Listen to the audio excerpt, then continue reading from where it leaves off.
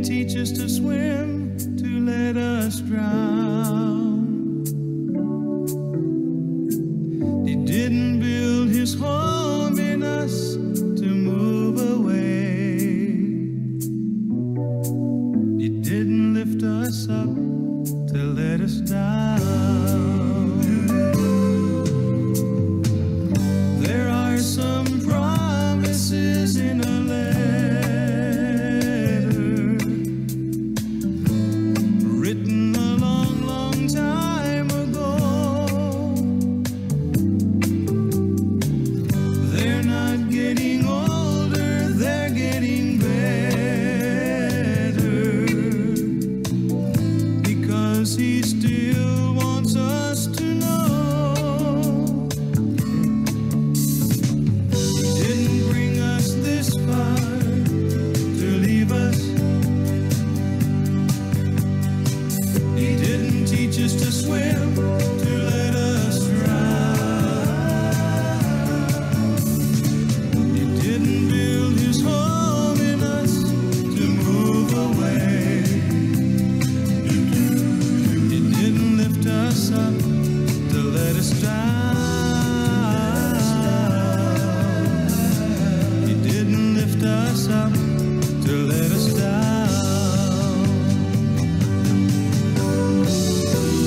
Never use the word defeat. Claim his promises, every one of them. Every spoken word he'll keep, because we're everything to him.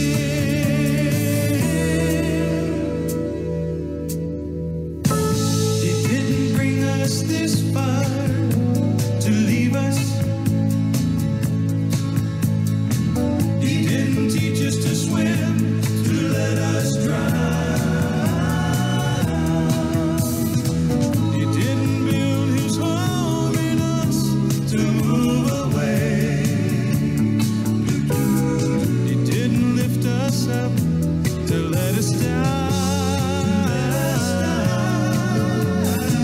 He didn't lift us up to let us down.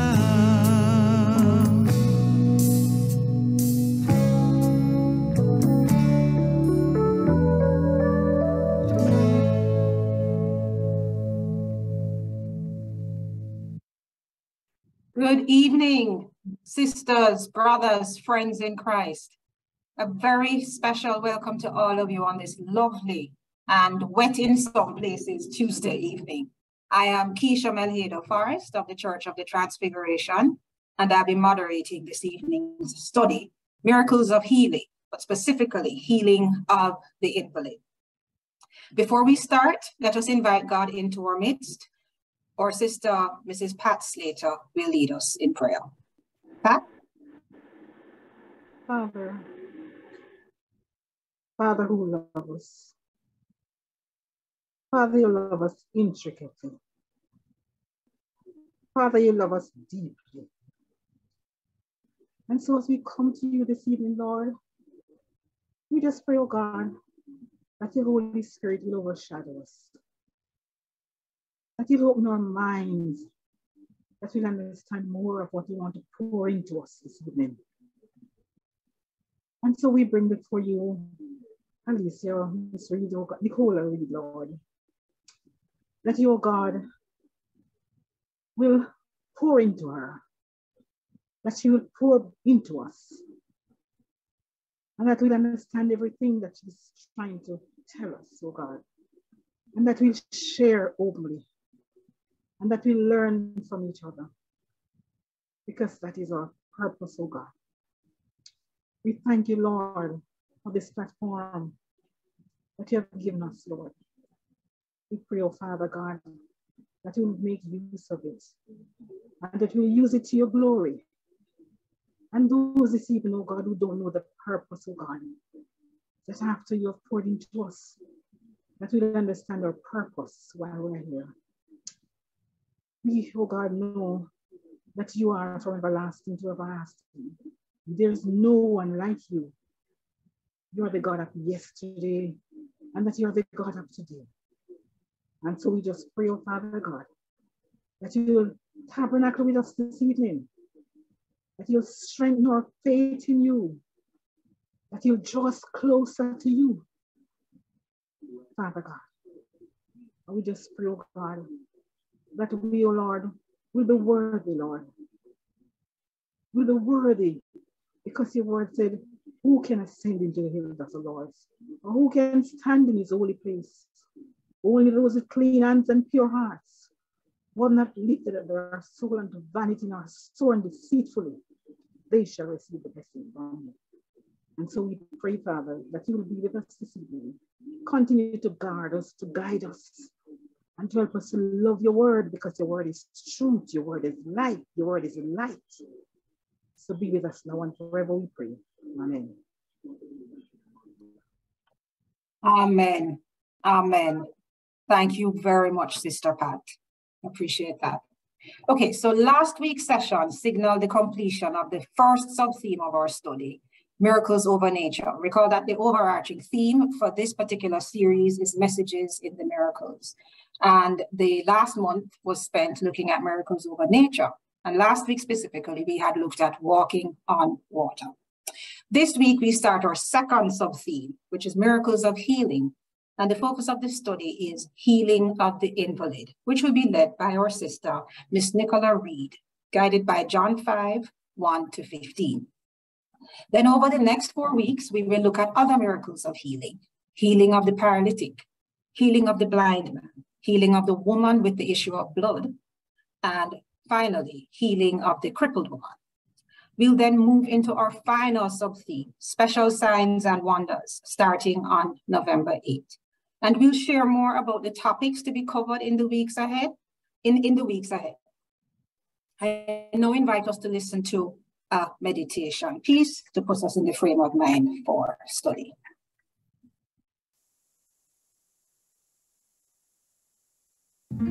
I am the God that healeth thee. I am the Lord, your healer. I sent my word and healed your disease. I am the Lord, your healer. I am the God that healeth thee. I am the Lord, your healer. I sent my word and healed your disease. I am the Lord, your healer.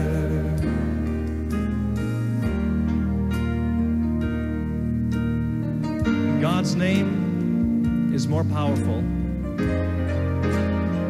than any disease you can name tonight. You might have received a horrible report from the doctors and told you your disease is incurable. But you know what? There's hope tonight. There is hope because God's promised that He would heal us. I want you to put His word on your lips tonight. Sing His word back to Him. And see if His name isn't more powerful than cancer, than heart disease, or any disease that you can name tonight. Oh yes, He's your healer. Let's sing it to Him. You are the God that healeth me. You are the God that healeth me. You are the Lord, my healer. You sent your word and you healed my disease. You are the Lord, my healer. You are the God. You are the God that healeth me. Oh, you are the Lord.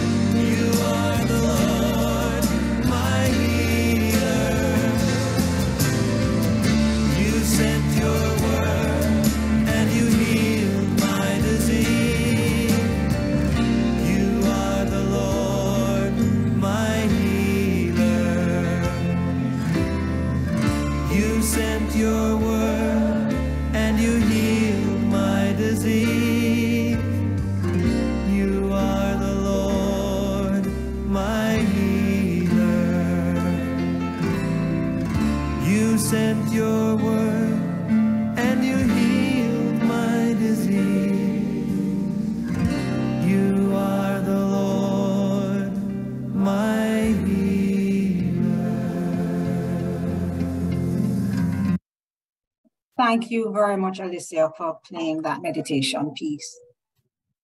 So it's now time for us to get into our study, and I'd like to introduce our presenter for this evening, Miss Nicola Reid. She's no stranger to many of us. She's actually a long-standing and active member of the Church of the Transfiguration, contributing in various capacities, including as a member of our audiovisual team that delivers our streamed services each week, each Sunday.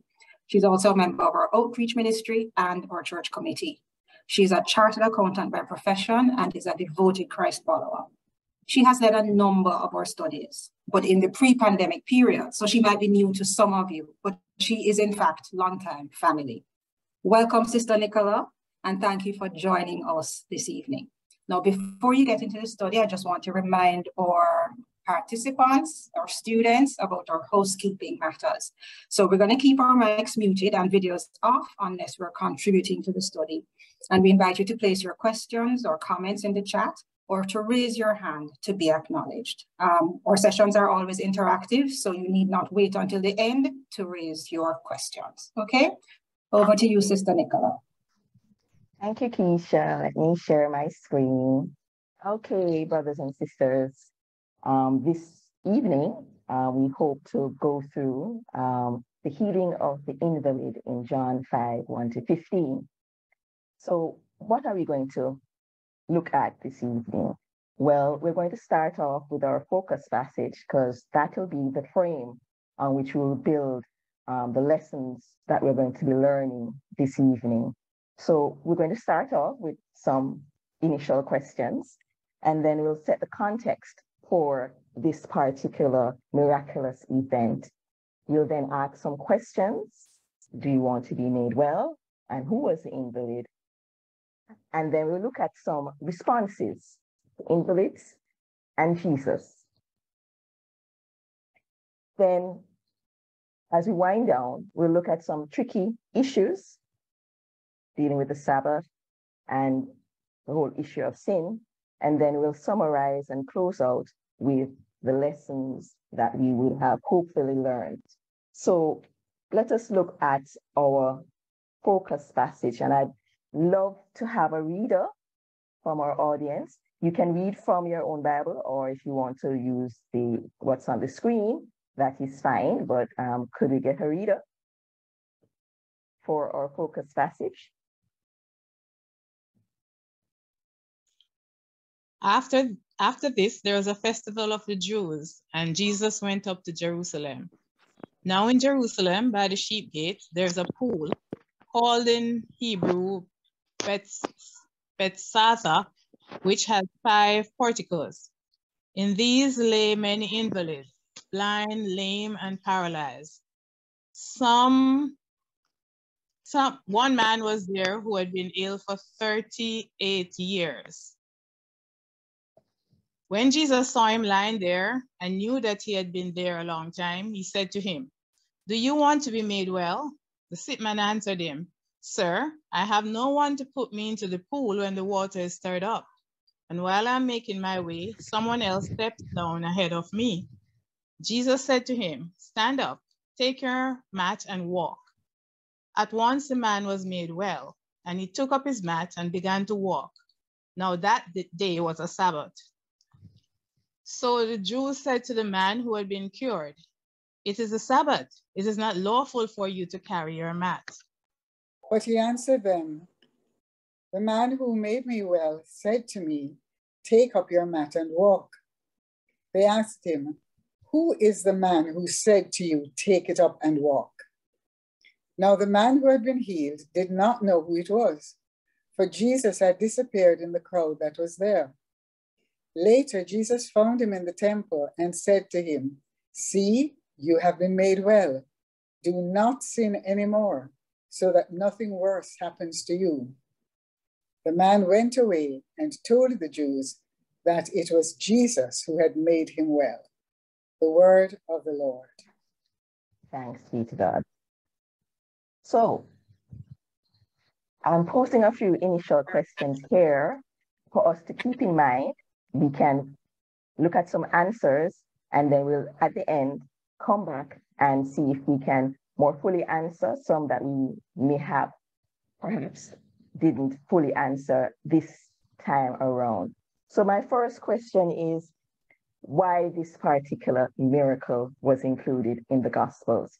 In fact, there are 34 miracles recorded across the 4 Gospels. And as John noted in John 21:25, Jesus did a lot of things that were not recorded. So why do we think this particular miracle was recorded for our benefit?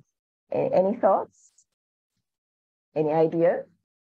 If not, we can keep that question in mind as we look through this particular passage. But it's something for us to think about as to why certain miracles are recorded and others most likely have not been recorded. So something that we can keep in mind. Another question that we need to focus on is, what are some of the main themes? Having read through the passage, can we identify any main themes, anything that speaks to us in a special way as a consequence of going through this particular passage? We will probably address some of that if there's no thoughts at this particular point in time. And thirdly, did we notice anything strange in this passage as we read through it? And I'll give you a clue, there's something missing from the passage. So if we go back and look in our Bibles, we will see that the passage starts and we have verses 1, 2, 3, and then we jump to 5. In a lot of our newer Bibles with newer translations, the verse 4 is omitted. In some Bibles, it is there as a footnote, but in others, it's just omitted completely. And that particular verse, verse 4, deals with the whole issue of the angel moving the waters of the pool, and that being the agent for healing. And so you can look back and see, maybe if you have King James, verse 4 is there, but the newer versions don't have a verse 4. So that was something unusual. And then the final question that I'm hoping that we'll keep in mind and perhaps have some answers to by the end of this particular session is, does sin cause sickness or illnesses? And is it a punishment? So when we are sick, is it because we have some secret sin that we are not acknowledging or we are ignoring? So do we agree or disagree that sin causes sicknesses and illnesses? So we'll come back to these questions again at the end, and hopefully we will have some position that we agree on, or we can discuss as to the answers to these particular questions. So what is the context or setting for our healing of the invalid? Being good Anglicans and good Christians, we would know that there are many miracles that Jesus performed, and some of these miracles, and Jesus and his disciples, of course, performed, and some of these miracles are unusual. We call people being healed by Paul's shadow, Peter's shadow, and Paul's handkerchief as some of the unusual. Jesus using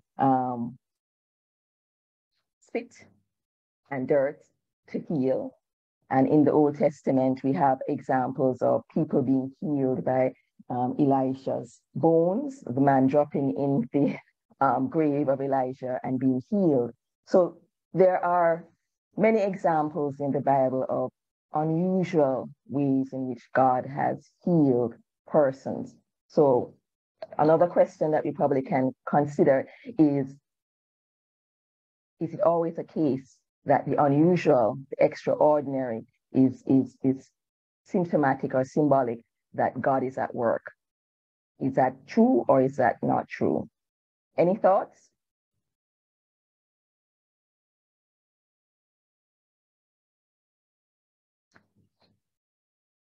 So but something to consider. So it's, from my viewpoint, I don't necessarily think that in every instance that an extraordinary event is an indication that God is at work. So we have to test and review and ask for God's guidance. I see a raised hand, Jean. Yes. Can go ahead, Jean. You can open up your mic. Yes. I'm remembering when Moses had performed a miracle. I think it was when they turned the water into blood, that the Egyptian magicians also did the same thing. Exactly. Right. So that is why we need discernment and the guidance of the Holy Spirit to help us to see behind the extraordinary and the miraculous sometimes. Thanks, Jean. So, for our context, Jesus has been, working his, starting his work, his ministry, and the earlier chapters of John, we see that he has already been showing who he is and what he really has come to do. So we have the wedding at Cana, turning water into wine, and the interaction with the woman at the well. So Jesus, before coming to the pool of Bethesda, has been actively working, revealing himself to people all over the little Israel there. So he has been showing himself to his friends, the religious leaders and authorities who are not too happy, sinful outcasts like the Samaritan woman. His relatives were also, to some extent, not so happy as well. Learned scholars, noble and powerful, the guests at the wedding. So he has been showing himself to everybody, showing that he was, and for us is, the Savior. He meets people from all walks of life. He has come for everybody. The high, the low, the rich, the poor, and the in-between. So, the pool, our passage says, in the porticos, those 5 porticos at the temple where the pool was located, in these lay many invalids, blind, lame, and paralyzed. And my question, and I have some answers there, but there's scope for other responses, is what strikes you about that scene at the portico of the temple? We can think of an event in Jamaica, like when you have a big sports event, football, where the boys are playing and the place is crowded. It would have been a similar scene at the temple because it was a time of festival. So it would have been crowded, packed with people. What about that particular scene speaks to us, if anything? Do we have any thoughts? Yes, Beverly, go ahead. My question, thank you. My question is really, I want to step back a little because I'm not sure I'm following properly. You spoke about the healing, miracles of healing. Yes. And you listed in that the woman at the well. Is that generally considered? I mean, what is our definition here of healing? No, well, no, it was not. If I said healing, I meant more that he was starting his ministry, doing his work. Healing is a part of that ministry, but also spreading the word that he has come to save. That was part of his ministry as well. So I should have said ministry rather than just limiting to healing. Okay, thanks. Right, so Jesus was starting his work, his ministry in the earlier chapters of John, and this is all a continuation of it. Does that help, Beverly? Yes, it does. Thank you. All right. Noreen, I see your hand. Right. Yes, you asked what it was that might have struck us about it, and each time I read or hear it read, I've always thought of the fact that there were so many persons, and if the troubling of the water, only an individual or perhaps a very limited number that would be healed, because the story tells us the man had been there for 38 years. And one wonders, you know, at perhaps the hope that people have that year after year, even knowing that they might not be able to get into the water, just as the man said he was not able to, and yet they came year after year, hoping that somehow they might be the one to be healed. And the thought of hope springing eternal came to mind, and also, you know, how long does one continue to wait in this hope? Yeah. Yes. Very good points, Noreen. I see my brother, Mr. Reid. Yes. Sister Nicola. Yes. This passage always moves me because I vividly empathize with almost the desolation of so many sick and invalid at this particular place. But what is striking is that although the needs were so great, the religious authorities ignore them. And I think there's a message there that as people of God, we must be very careful not to ignore the misery, the poverty that is around us every day. The other thing that struck me was that of all of these persons in need, only one was healed. And the reason for that, I suspect, must be the faith that was displayed by that one. So those are some of the things that strikes me about this particular passage. Thank you. Thank you, Jean, Beverly, Noreen, and my brother, Tony. Yes, you guys have stolen my thunder. Yes. Starting with Noreen's point about coming there year after year and waiting and hoping for a miracle. The invalid himself had been there for 38 years. So they are there waiting for the stirring of the water. But then Jesus came along, and I don't think they noticed him, right? So yes, they are there waiting and hoping for their miracle. But Jesus, who is the great miracle worker, has come along, and they didn't really pay him any mind. So sometimes we are waiting and hoping for our deliverance, quote unquote, or a miracle, but we only want it in a certain way.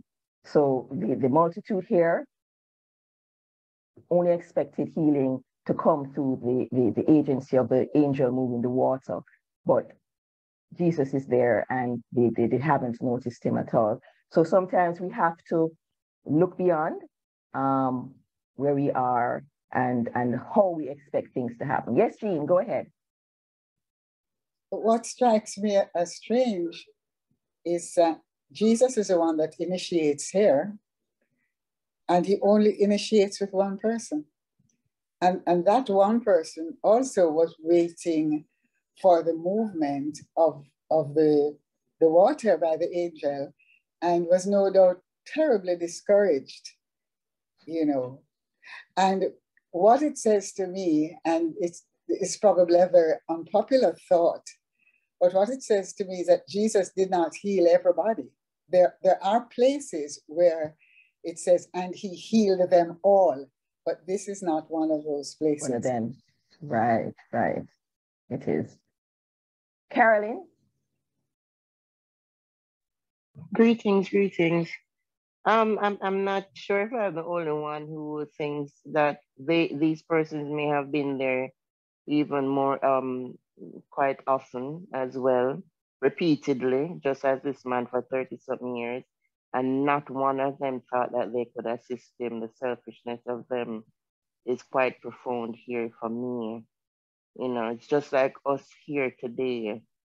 We're every man for themselves, you know. Some at no point, no one saw him, generally speaking. We'll use it loosely. Just like in the scriptures, he talks about the nations and he calls them female. So, yes. So, you know, the selfishness of us as a people, you know, has been from then until now.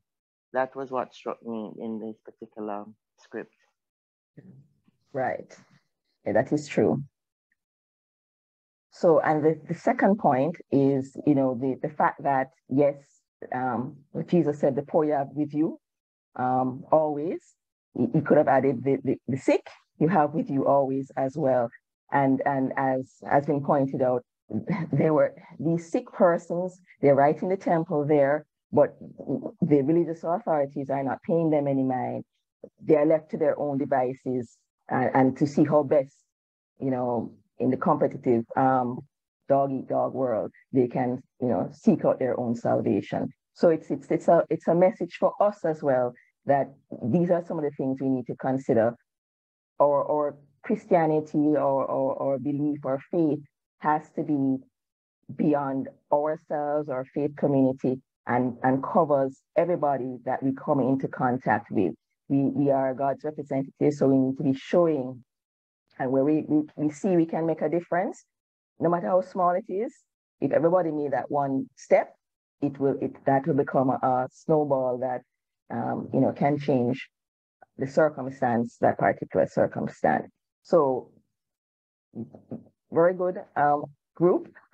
We have identified some of the things that jump out when we look at the crowd that was at the pool at Bethesda. But what about the one person who was healed? What about the invalid? Who was he? And I using this slide here to help us develop a sort of mental picture of the invalid using verses 5 to 9. So what do we know about this man? He had been at the pool, coming to the pool for healing for at least 38 years. And even if he was afflicted as a child, that would make him maybe 40, 50.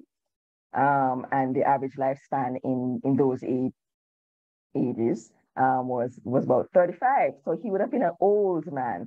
And if we consider that Jesus started his ministry around the age of 30, he would have been even older. He would have been sitting at that pool waiting for his miracle longer than Jesus had been alive. He was dependent because he could not move for whatever reason. He seemed to have been paralyzed. So to move, Keisha, I see your hand up. Yes, Nicola, I just wanted to see if my interpretation is off. While I read in the passage that the man had been an invalid for 38 years, I didn't naturally assume that he had been going to the pool for 38 years. 8 years.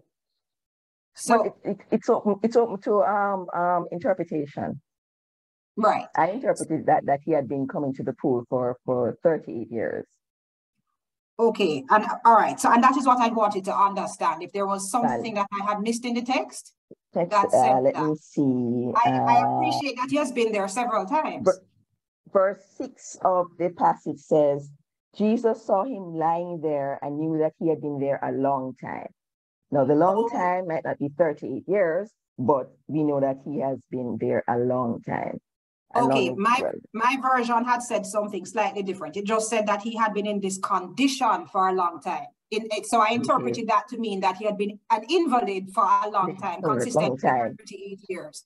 But okay, so it depends on the version, I guess. Right. Okay, all right. It helps to read different versions as well. You know, yes, you get different perspectives. Yes, Beverly, you can go ahead. You. Yes, I was thinking that he probably was at the pool for quite a long time because they didn't know when the angel was going to come. So maybe they wanted to be there, you know, just in case. So he probably stayed at the pool almost all his life. Not to miss his opportunity. Yes. Right. So he's dependent on somebody helping him. Yes. Yes, Alicia Weller. Can go ahead.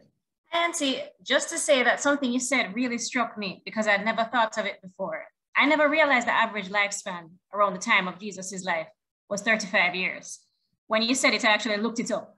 And it's true. It never occurred to me that when Jesus did what he did, it was at the end of his life. You know, in our time, in your 30s is like your prime.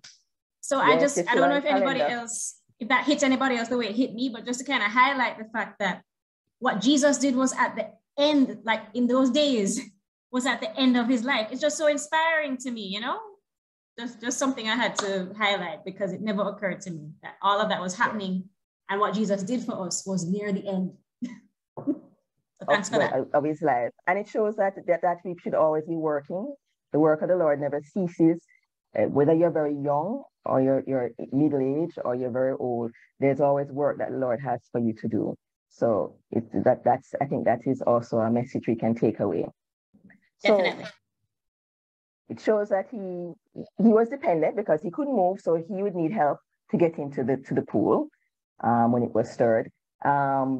Based on his response to Jesus, he might have been a bit of a complainer because he's not looking at the fact that, you know, there might be people to help him. He's just saying that he needs somebody to help him to get into the pool.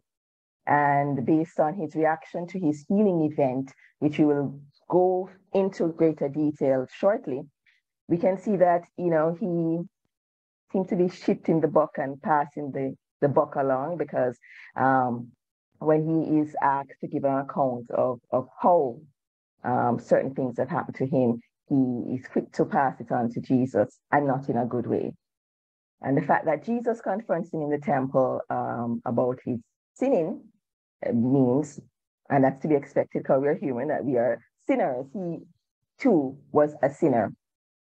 And the last couple verses of the passage also shows that, you know, the expected result of this miraculous event in his life and his behavior maybe has not borne fruits. He seems to be somewhat ungrateful and unrepentant, given his actions of reporting Jesus to the Jews subsequently. So hopefully this has given us a better idea of who the invalid was in terms of his main character traits. So Jesus comes along and sees him lying there and knowing his backstory, asks him a question. Do you want to be made well? To me, it seems a rather strange question to be asking somebody who has been sick for such a long time. Do you want to be made well? What do you think why do you think Jesus asked that question, and what was he really asking? Do you have any thoughts? It seems a strange, if I've been sick, I'm glad to be made well, whether by going to the doctor or getting healing. So why did Jesus ask, do you want to be made well? Any thoughts? Nicole, my raise hand function isn't working, so I just had to okay. Sure. But my thought is that Jesus was testing his faith. And you earlier asked about what struck us, and I was brought back to Reverend Bogle's message on Sunday. He stole my thunder. I'm sorry? He stole my thunder. Yes, about that little faith that can, you know, take us so far. I wanted to add that comment when you you know, when you asked what did we notice about that scene. For me, despite the length of time and he's not making any progress on his many days and years and whatever, he still held out. Because for me, that was the mustard seed of faith that Reverend Bogle spoke about on Sunday. Yes, definitely. Vivian, you can go ahead. You're not unmuted though. Yes, thanks. Back to your question about why did Jesus ask him that? You know, sometimes we wallow in self-pity and we don't really want to be healed because all of the sympathy that we would get and the donations and so on might dry up. Oh, yeah. And so we're living comfortably in our illness or in our sin, for that matter, and we really don't want to get out. So that's one side of it. But the other side is sometimes we don't want things enough. So Jesus could have been saying to him, do you really, really want healing? Are you trying hard enough for it? Because as you said early on, it comes by faith. And so if he didn't have the faith that he could be healed, then it would be a little bit more difficult for him to receive that healing. That's my 2 cents. It's worth more than 2 cents. Yes, Vivian, those are good points. And was it Carolyn before? Yes, very good points. And I want to piggyback on, yes, Denise, you can go ahead, Denise. I was thinking the very same thing that our sister just mentioned, that sometimes when people are in these positions, they are not just unwell physically, but mentally, emotionally, and psychologically. So after a while, you become so accustomed to being in any of those states that really one has to ask oneself, do you really want to get well? And I think that is what Jesus was in fact asking. Have you made enough effort? What is your faith level like? You've been here for so many years. You say that others come and jump before you or going before you. What efforts have you made? Where is your level of faith? Is that indicative of how well you want to become, or do you want to become well at all, or do you care to become well? I think that was what Jesus was asking this gentleman, and it is pertinent to a lot of people now, because sometimes when persons are unwell, they tend to want to give up, and they may want to give up prematurely too. And then you, as someone who is mentoring or helping, will have to say, well, has Jesus given up on you? Why do you want to give up on yourself? I've had to say that to somebody recently. And then you start to encourage a person, that builds their faith, and you see the turnaround, the divine or the turning point in that person's behavior. That is what I wanted to add. Thank you for giving me that opportunity. Thank you. Thanks, Denise. Right, so. Nikki, just one thing I wanted to oh, add. yes, Sharon. About faith, you know, I remembered Reverend Bogle again. The difference is not so much the quantity, but the quality of faith. And for me, it is when Jesus spoke about that mustard seed, it's who you put your faith in that's important. That small mustard seed of faith in Jesus, you know, makes all the difference. And I think for all of us, that is what we really need to get to know Jesus, so that the faith that we have, when we place that in him, then miracles will happen. Definitely. So to summarize, based on what our sisters have said, so Jesus's question, which at the initial, get-go might seem strange, had some purposes, because as has been mentioned, persons for various reasons in the ancient Middle East there, beggars used to make a good living on the sympathy of persons. So he could have been, profiting from a reasonable lifestyle based on the kindness of strangers, and losing that might have been an inhibiting factor why he might not have wanted to be healed. That's why Jesus is asking. And sometimes persons are fearful because this is all that I have known, and healing will bring a new change in my circumstance that I'm not ready for. So fear can in some instances make us fearful of wanting to be made well in the various ways we can interpret what well is. So being fearful, our identity is caught up in our illness. You take that away. Who am I? What am I? That sort of thing. So there are various reasons why Jesus would have wanted to find out, where the invalid's mindset, headspace was at.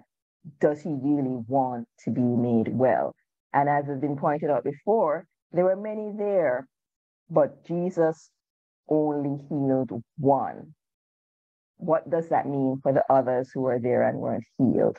That would have been a negative thing, because the Lord works in mysterious ways, and therefore healing for this invalid is what he needed at this time. The others who were there might not have been what would be for their best benefit. So the Lord knows, and the Lord had selected the invalid to perform this particular miracle.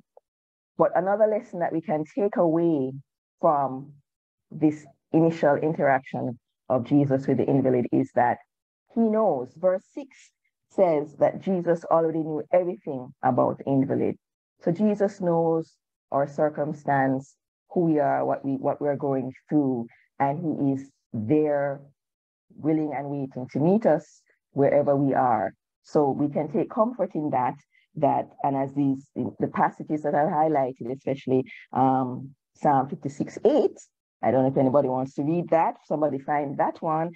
And the Luke 12:6-7, which we should probably know, but we can probably read again for reinforcement. So if I could get two readers for those two particular passages, Psalm 56:8 and Luke 12:6-7, just for reinforcement before we move on. Okay, Psalm 56:8. Yes. Record my misery. List my tears on your scroll. Are they not in your record? Right. So God knows when we're crying, and some of us cry a lot.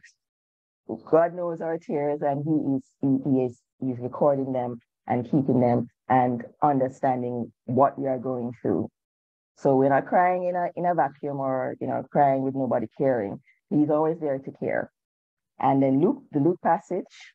Keisha, since you're already there, you could just finish up that Luke, those two verses of Luke. So Luke 12:6-7. Okay. Are not 5 sparrows sold for 2 pennies? Yet not one of them is forgotten by God. Indeed, the very hairs of your head are all numbered. Don't be afraid. You are worth more than many sparrows. Right. So some of us think we're insignificant. Nobody's insignificant in the eyes of God. As C.S. Lewis once said, if we were the only person in the world, we would be as important as we are now when we have 8 billion, 9 billion. The Lord sees us, knows us, loves us. So Jesus having asked the invalid, do you want to be made well?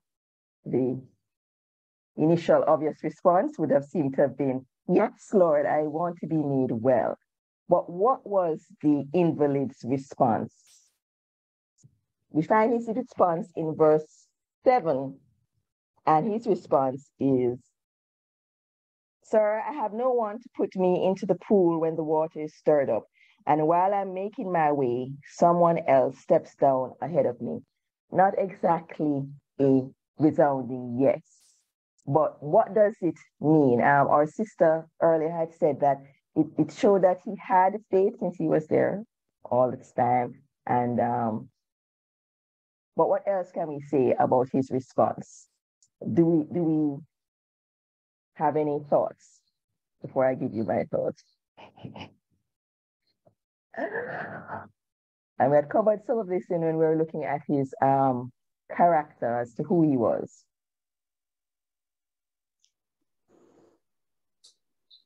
Nicola, while we wait for responses, Sarita has put a comment in the chat. In the chat, yes, sir. I found it interesting that he said, sir. He did not know who he was speaking to. Exactly.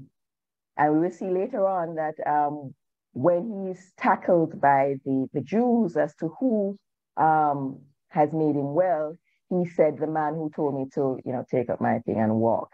He didn't know Jesus' name. But after the incident in the temple, he for sure knew Jesus' name and went back and told the Jews. So yes, he didn't know who he was dealing with. He seemed also to just jump, to be on the defensive, like, explain, trying to show that, it's not my fault kind of thing, like, I'm still here, Exactly, so exactly. just ask him a question, he doesn't answer directly. He's giving reasons, so don't bother think I don't want to get well, but, these are the reasons. And to go back to Reverend Bogle again, you have to activate your faith. Have to activate your faith, definitely. Right. So the invalid does have a measure of faith because he's coming to the pool in expectation that if he gets the opportunity to get into the water when it is being stirred, he will be healed, but his faith has conditions. Yes, Jean, you can go ahead. Yes, although, yes, I agree that he's, making excuses, but at the same time, it says, while I am trying to get in. So the fact that he was trying to get in shows that he did have a measure of faith. Yes, definitely. Totally agree there. He did have a measure of faith. It might have been a bit conditional, a bit limited, but as Reverend Bogle has said, the faith of a mustard seed. Who we have the faith in, as Sister Sharon has said, is the critical deciding point. So the invalid's response, we could compare to other persons in the Bible. And I have three persons who we could look at here. We all know the story of Naaman. And Naaman's response to me was somewhat similar to the invalid, because it was a bit conditional, or it was, defined by his expectations as to how healing in this instance was supposed to happen. So he was told to wash himself in the River Jordan. I'm a big army man, and I don't think I should be doing that. Why is that necessary? You can just, heal me otherwise. So he had placed limitations on how healing should happen. But then we have the woman with the issue of blood, which I hear we were doing a little bit later in our series. Her response and the response of the blind man were two different responses to the invalid and Naaman. Because the woman with the issue of blood placed no limits on the power of God to meet her needs and address her situation. So, she's battling through that crowd and going to touch the hem of his garment to get her healing. It's a little thing, not a, the expected thing. That's seemed to be insignificant event, touching somebody's garment, but her healing flowed through that. And it's because, she placed no limits on what could happen for her if she believed. And the healing of the blind man is raised here because it will help us further on when we once again consider the whole issue of whether sin is a cause for sickness or illnesses. But the healing of the blind man is also instructive, because if we look at verse 38 of John 9, if I could get a reader for verse 38 of John 9, we see that his response to his healing interaction with Jesus was totally different, and therefore he had a comprehensive, complete, wholesale change because of his interaction with Jesus. He had the right response, and because he had the right response, he experienced full 100%, as they would say, healing. So if we could get a reader for verse 38 of chapter 9 before we move on. I believe, Lord, the man said, and knelt down before Jesus. Right. So his response is, I believe. And as a consequence, he got full healing. So we have looked at the invalid's response. What was Jesus's response to his to the invalid? So Jesus unlike other situations where healing occurred, didn't pray this time around. He gave a command to the invalid, get up, walk. You know, and this command we see in other places in the gospel. Jairus' daughter, awaken, get up, rise, get up. It's giving us a sense of movement from a fixed position, and even beyond the physical interpretation, perhaps giving us a sense of progress, growth, development in somebody's faith. So these references are here for persons. I mean, we can, if persons are interested, they can get the PowerPoint after, so you can look at similar situations where Jesus had issued this particular command, get up, arise, awaken. So we have Jairus' daughter, the paralytic who was lowered through the ceiling, and the man with the shriveled hand. Yes, Albert, go ahead. Thanks, Nicola. You know, this reminds me of Matthew 11:28, where, you know, Jesus is speaking of inviting us to come when we're heavy laden. Now, you'd think that if you're heavy laden, the last thing you want to do is move further. But Jesus says, come. You know, it's sort of the context of activating that Jesus wants some action to engage us in the faith journey, the faith walk. We talk about the faith walk, you know. So I see it in a similar context, Nicola. Thanks. Definitely. Thanks so much, Albert. So let us take a little deeper look at Jesus's response. He told the invalid three things: stand up, take your mat, and walk. So in standing up, Jesus is saying, I'm coming to your life. Things are going to change. The invalid business is not going to work. So get up off the ground and start living the life that coming into a relationship with me would mean. Take up your bed. So the bed was a symbol of his dependency, his misery, you know, not lying on the. So take up your bed. Don't lie on it. You know, we're not going back to where we were before. We have a new life in Jesus. All right. So we're not lying on our mats anymore. We have things to do. The Lord has given us work to do, and walk.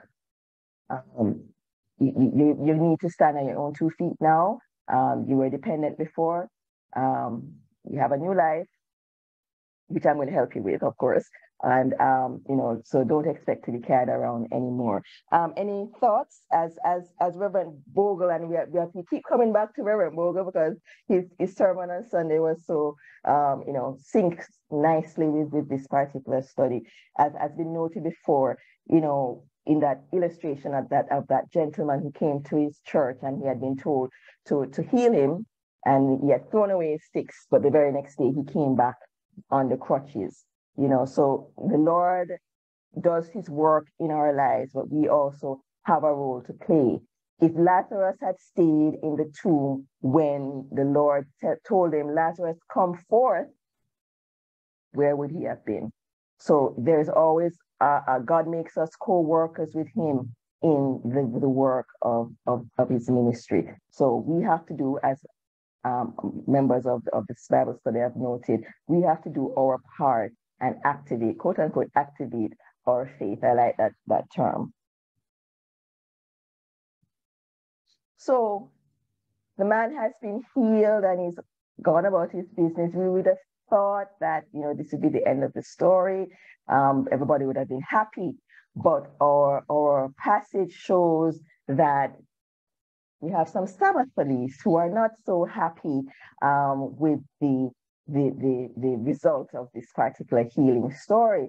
They have noticed that the man is walking with his mat on a Sabbath. And Jeremiah 17:21-22 noted that carrying, quote unquote, loads for your work was prohibited on a Sabbath. My question is what the man, the invalid, was doing could be considered work? is another thing. But what was wrong with the Sabbath police reaction to the healing event, and why do you think they had this particular reaction?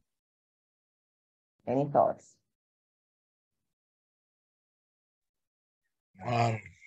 Nikki, we know that. Yeah, we know that. We know that these men were troubled about Jesus, so they were looking for some reason, I think, to create some problem. But they asked the man first, and the man didn't even know Jesus' name. Yeah. So they said to themselves, well, we can get to it again. So this time now the man came back and said, yes, it is Jesus. It's like they were related. They wanted to stir up trouble with Jesus, because we know they were after him. Right. So sometimes, not only for the invalid, but for persons who are around and looking on, we also have our expectations as to what should happen and when it should happen and to whom it should happen.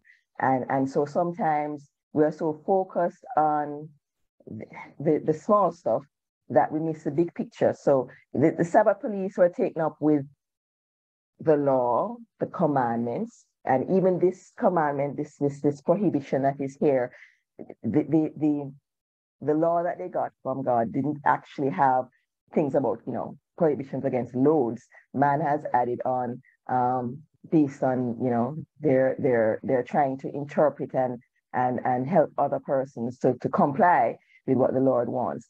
So sometimes we add additional burdens in trying to help, spread the gospel. We add additional burdens and add additional things to what the Lord has said we are to do that weren't in the initial scriptures.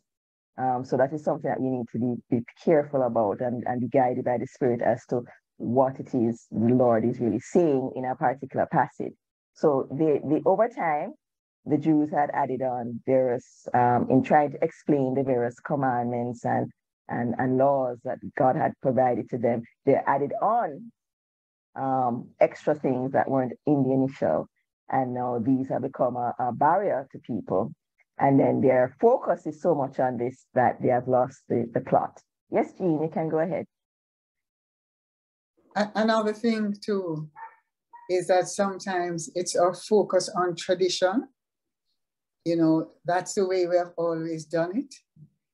And so, for example, in the 60s, in the heyday of the charismatic movement, there were elements in the Anglican Church that were totally opposed to it. Yes, so that were opposed to it and lost many committed Christians from the church as a result. Very good point, Jean. You get caught up in the tradition. And Anglicans, because we have a very structured church, that can be a danger that we fall prey to. So in helping to combat that, we need to understand that understanding spiritual matters, we can't just do it with our natural minds. No matter how well developed or educated our natural minds are, we still need the guidance of the Holy Spirit. And that is what the 1 Corinthians passage quoted here, 2:14 is saying, that to understand spiritual matters, we need the Spirit's guidance. And we have instances listed here, Zachariah, Nicodemus, Simon the sorcerer, of persons who did not understand what was happening because they were using their natural mind. Nicodemus didn't understand what being born again was. He thought it would have been jumping back into his mother's womb at his old age there. So some of what the Lord tells us through his word, through his preachers, requires us to be led by the Spirit. As Homer has pointed out, the healed man's action was to pass the buck, blame Jesus as a consequence. But so as Jean has noted, we need to remember that rules exist, yes, and they serve a purpose, but we must not get so caught up in following our rules, the rules that the Lord has laid out, and then miss the big picture. We need to be aware that the Lord does things in a new way and be open to that so that we can see where God is working. And Nicola, consistent with that point, Alicia had written in the chat, very good point about being so taken up with the small stuff. We miss the big stuff. Yeah. Yes. All right. So little later on in our story, we find that Jesus has found the healed man in the temple. And we notice that it's Jesus who has found him. We would have expected Jesus to be going around with a crowd of persons who want to hear his message, who want to be healed, who want to interact with him. But despite the crowd, Jesus has found the invalid, the healed invalid in the temple. And he confronts him with his life by saying, stop sinning. And the verb that is used here is in the present imperative. So it suggests that the man has been sinning and continues to sin even after being healed. And the sin is not a one-off, once in a lifetime event, but something that is part of his nature. And the whole issue of the woman caught in adultery, the Lord had said something similar to her at that time. Who is here to cast blame? Nobody. And he says, neither do I, but go and sin no more. So it is something that affects both male and female. It's a part of the human condition. But what the Lord is saying, stop sinning, but otherwise something worse will happen to you.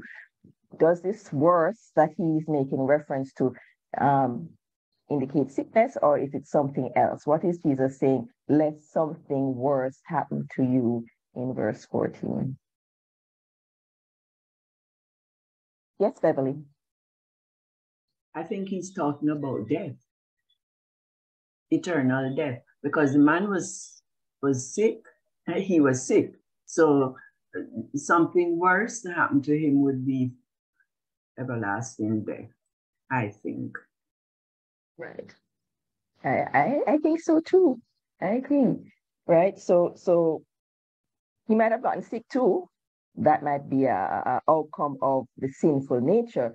But the critical point is the eternal death. That is what Jesus is referring to. That is something worse. We think sickness as being the end, the absolute ultimate worst thing that can happen to some of us, but the eternal damnation is 1,000 times or 10,000 times worse. So when Jesus meets this man in the temple, he's saying, stop. I have healed you. I've created the scope, the way for you to make a change in your life. It requires repentance and acceptance of the grace for you to move forward. But that is what you're required to do. So it's the man had been outwardly healed.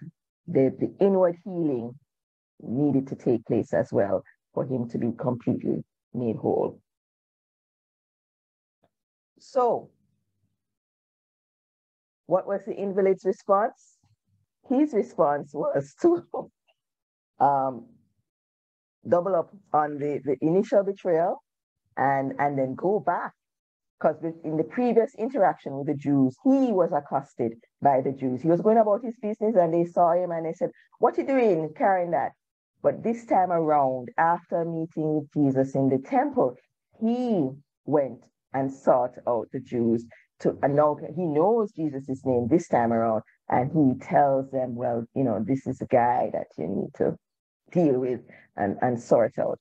So his reaction again is like and unlike other instances in the Bible, and two instances are here. One is alike, the healing of the 10 lepers, or specifically the 9 ungrateful lepers who, yes, they had been healed, but they weren't grateful. One returned to thank the Lord for his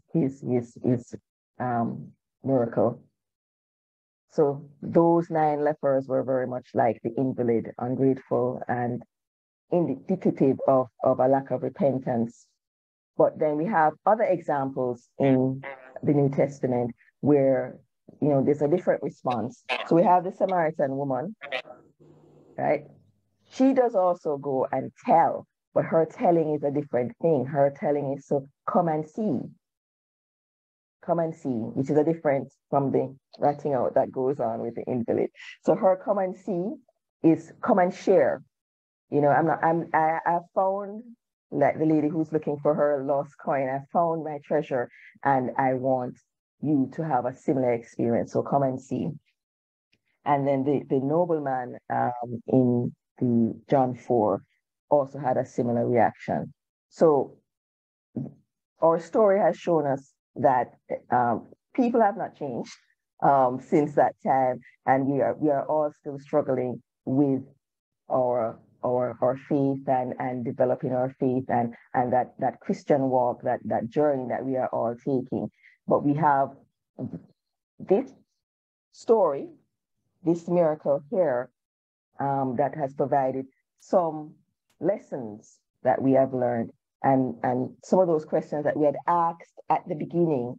Why do we think this particular miracle was included? Hopefully by this time we have a better idea in our minds as for us why we think this particular story was included, and some of the main themes, you know, some of the messages that for us that resonate with us.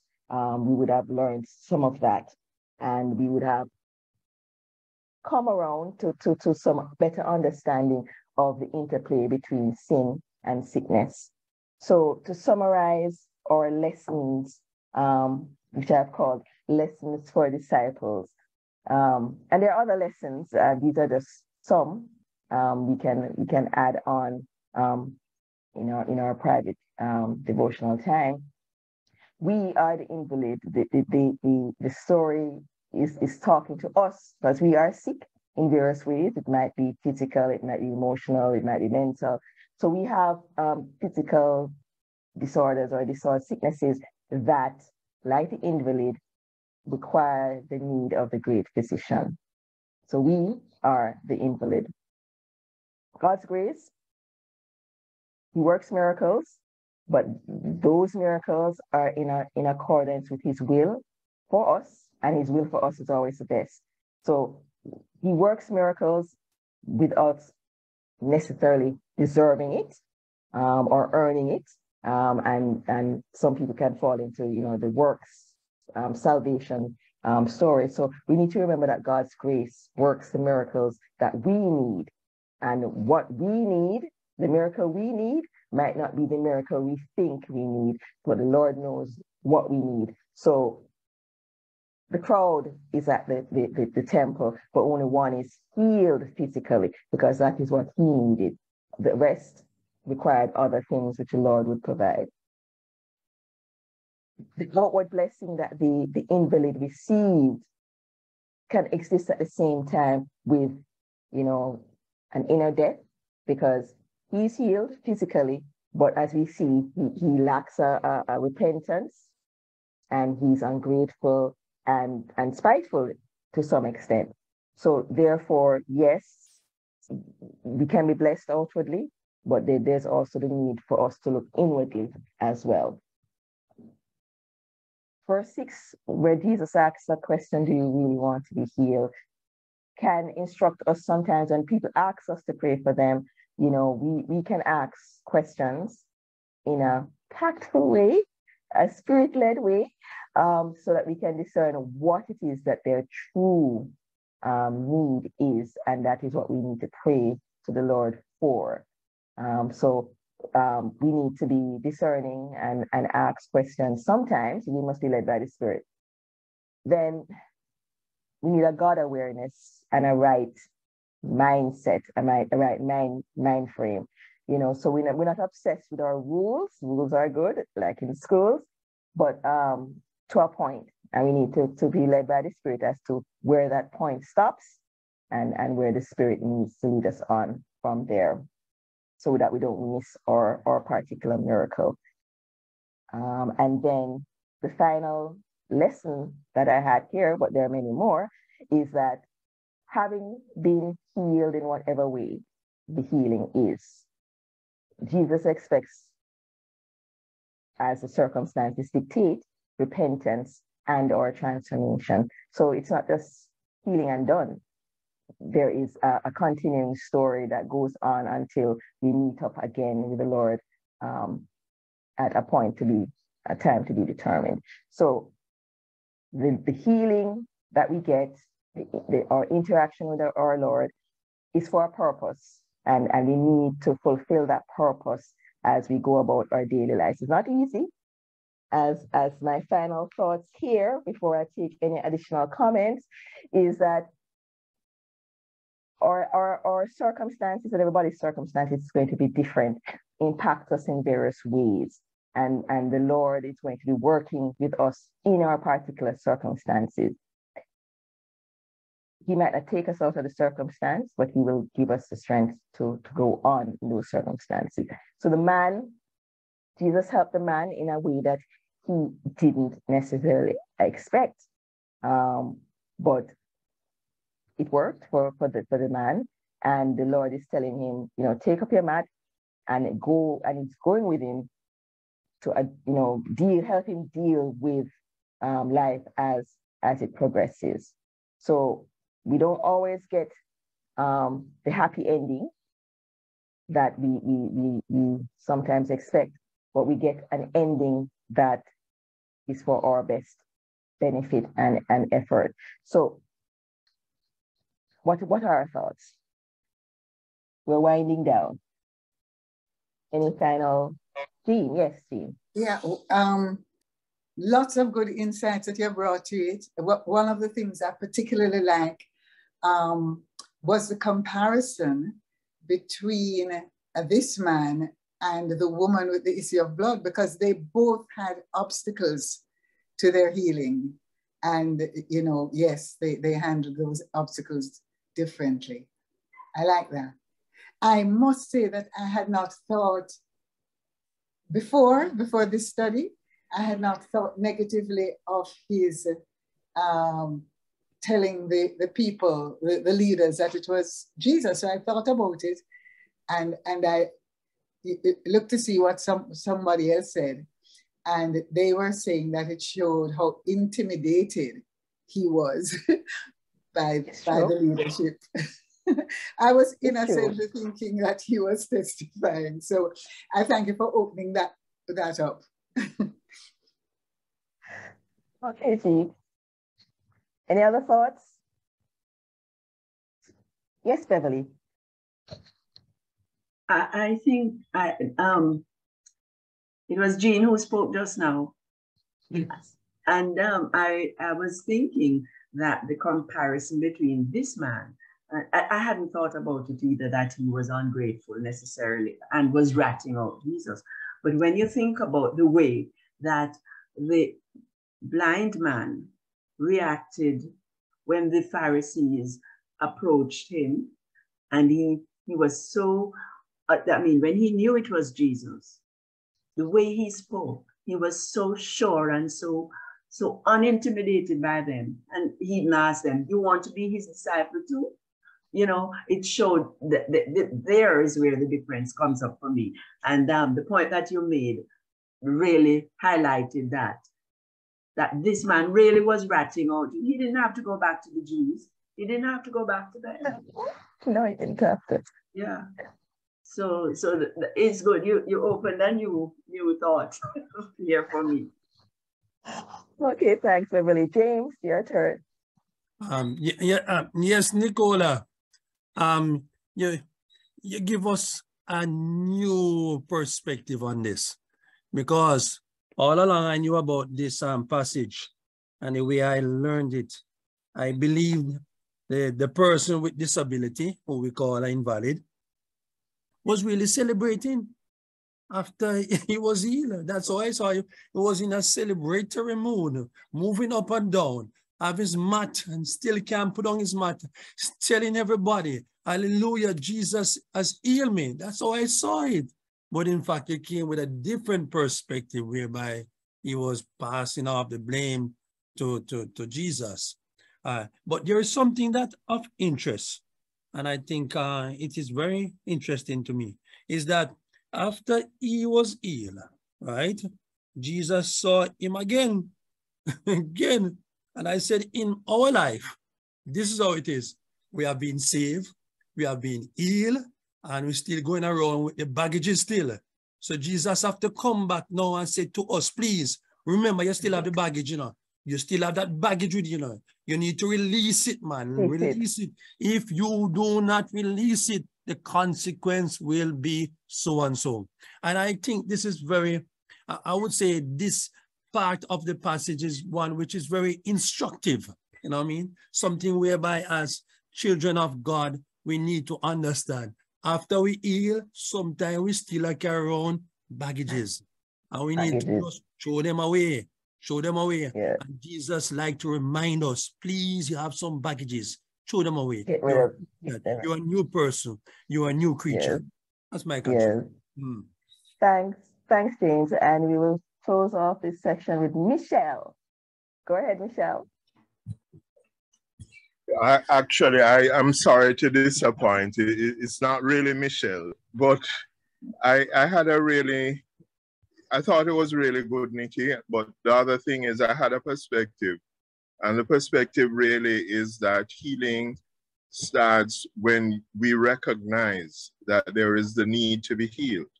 I'll tell you why. What happens is that I remember once we used to encounter a gentleman by Washington Boulevard and Malines who was always begging. He had a deformity in his leg.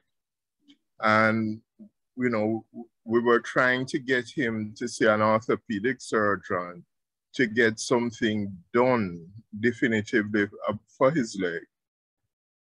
And he refused. He never, ever kept an appointment.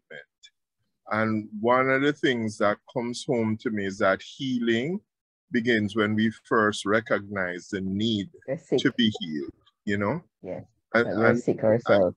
Yes, and it happens across the board. So we may be in relationships that do need healing, with maybe in a variety of situations that do need to be healed. And we do need to recognize firstly what's happening. Last thing is that just today, a friend who I believe is also part of this Bible study was speaking with me, and I outlined a certain situation I was in and how I was stewing about it.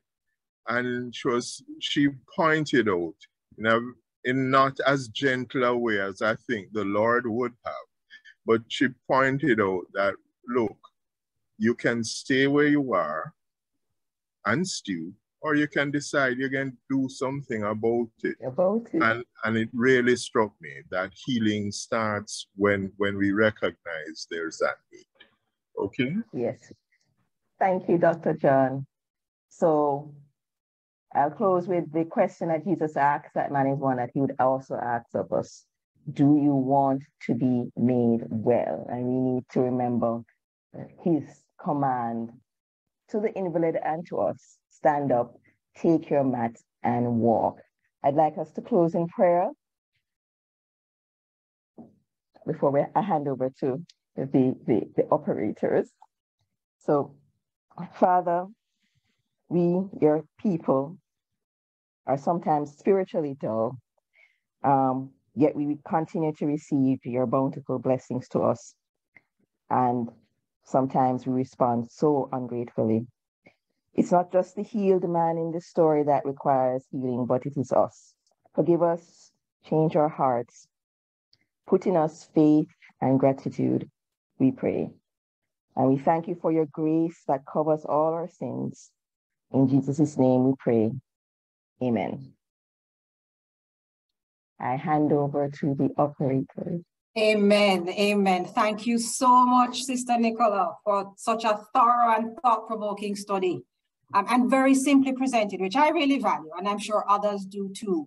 I just want to close this segment with the last 3 comments that were in the chat.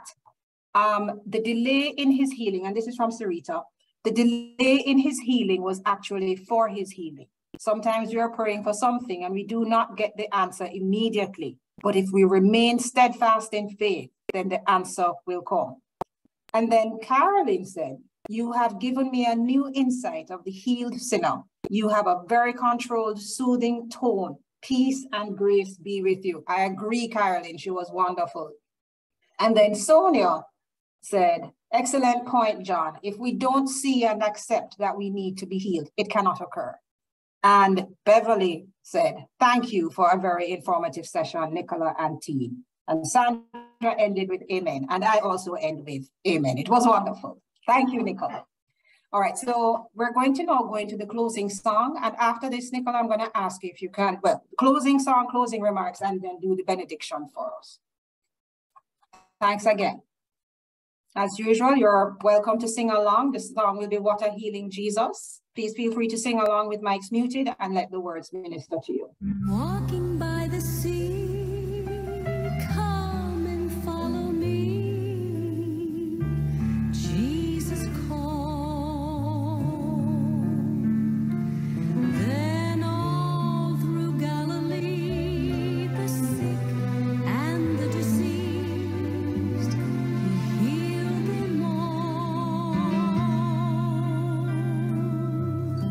Jesus hasn't changed, his power is just the same as when he walked the shore. This God of yesterday is still the healing Jesus now and evermore. What a healing Jesus I found.